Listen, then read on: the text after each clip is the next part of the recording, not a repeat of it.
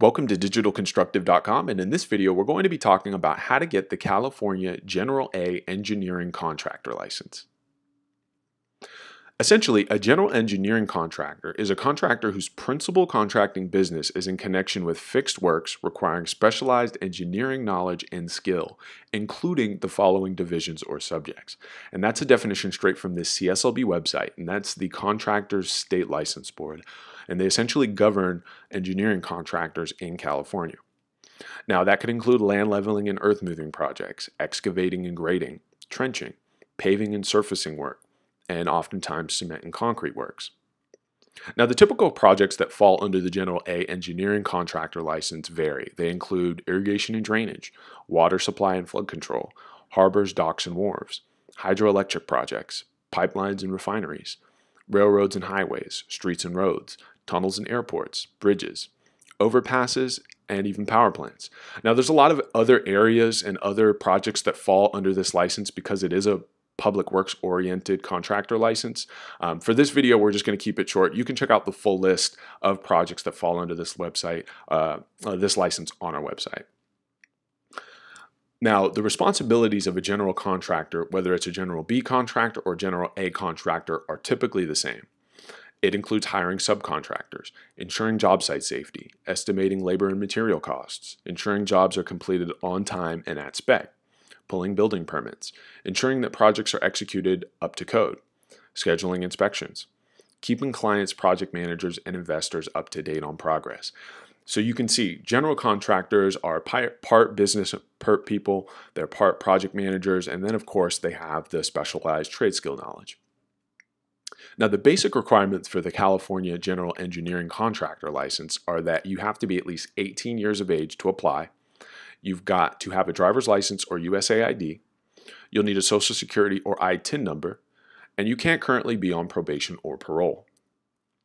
The experience requirements are that you have at least 4 years full-time journey level experience that has to be within the last 10 years.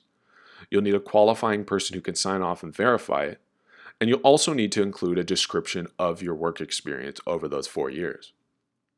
Now, who can you use to sign off on that experience? You could use employers over the last 10 years, foremen or supervisors, fellow journeymen, general engineering contractors that currently hold licenses, union representatives. Now, how long does it take to get a general engineering contractor license in California? Typically, it fluctuates based on a variety of factors. Generally, you can expect a 6 to 8 week application processing time and then another 3 to 4 weeks before you go and take your test. Now, this is not set in stone. The application processing time in California fluctuates, so you'll definitely want to make sure you're aware of potentially how long this can take. Now, what's on the General Engineering Contractor License exam? It's 2 parts. There's 115 questions covering contractor license law. There's another 115 questions covering general engineering. You'll have 3 hours to complete each portion. It's a multiple choice exam, and it's going to be done on site on computer. And you can bring a translator if you need to. However, there is pre-screening before you're allowed to do that. Now, the General A exam topics covered include planning, estimating, and project management, structural principles, earthwork and surveying, subsurface work, foundations, and concrete construction, buildings, structures, and related work, road work and paving, and safety. Now, for a deeper look at study guides and online practice tests, you can check out the link below this video, and it'll give you a breakdown of everything that you need to know to pass your exam. Now, the costs for a California General Engineering Contractor license include a state application fee. You'll pay a license activation fee, and then you'll pay a renewal fee every 2 years. You'll pay for the cost of fingerprinting, and you'll provide a contractor bond number. Now, for the most up-to-date California contractor license fees, you'll see a video that'll appear at the end of this one. I suggest you watch that one, and it'll give you the most up-to-date costs.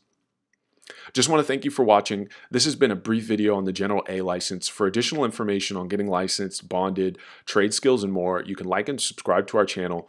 Any questions that you have, please feel free to drop them in the comments. And also, to see the full general engineering guide, you can actually go to our website and we have it all there for you. But again, this is digitalconstructive.com, and thanks again for watching.